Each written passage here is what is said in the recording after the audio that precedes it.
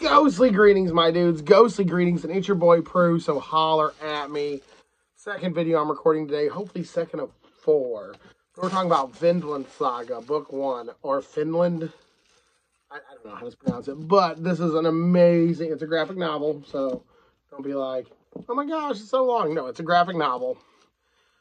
Thorfinn is a young child, just living his normal life in the northern reaches of Viking land, I think Norway or Sweden or something.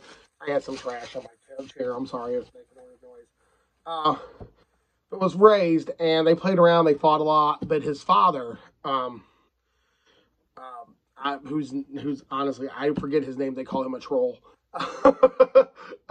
Is a very former experienced soldier. And the book goes through Thorfinn's childhood, and then a lot of it deals with his father's past. And this has a really weird ending. And it sets up book 2 perfectly, which is on its way here now, actually. I want to go through this book like I used to do: plot, characters, story, pros, cons, how I enjoyed the whole journey of this thing. The plot, as I said, is Thorfinn is a young kid, and he goes to war for the first time with his father. That's basically the plot. It's a Viking story from the Middle Ages with family and cool character. Yeah, so I'm going to give the plot a B. It's not the most original of plots, but it definitely spoke to me, being a big fan of I want to say medieval, but technically this is pre-medieval because it's the 8th century. But being a fan of Viking warfare, and this definitely read like that. I like the character as a child, and I like his father, but I also like that the story takes off as a kid, father backstory, then back to the kid, showing me that the kid will be the main protagonist throughout the film. I think we met the main antagonist book. I think we've met the main antagonist as well at the end. Characters, Thorfinn's awesome. Honestly, all the characters are badass. Thorfinn, Askiad. I'm gonna fuck up these names. It's fucking sick. I really like all the characters. A lot of them do seem cardboard cutout-y. Like, you have the Viking guy with a sword, Viking guy with an axe. You know, like his friends are just replaceable roles in a party.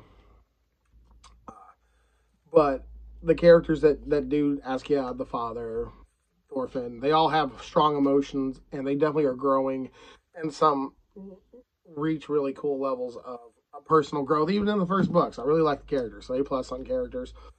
Pros, it's easy to read.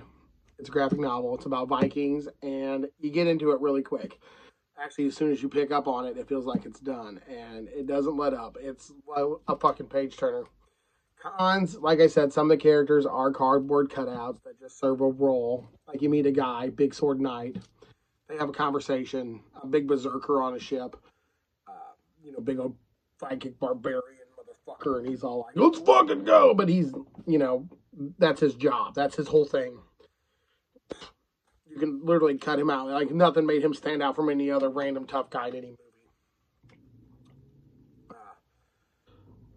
Journey. How'd I enjoy the Vinland Saga? The whole journey. I don't even know. It was a very, very quick read. I loved it. I thought this was cool. I liked the characters, and I thought it was a lot of fun. I've already ordered book 2 from the library. And this has been a lot of fun. I like the characters. I like Vikings, and I like sword fights. So this is right up my alley. It's been your boy Prue, guys. Stay creepy. Deuces.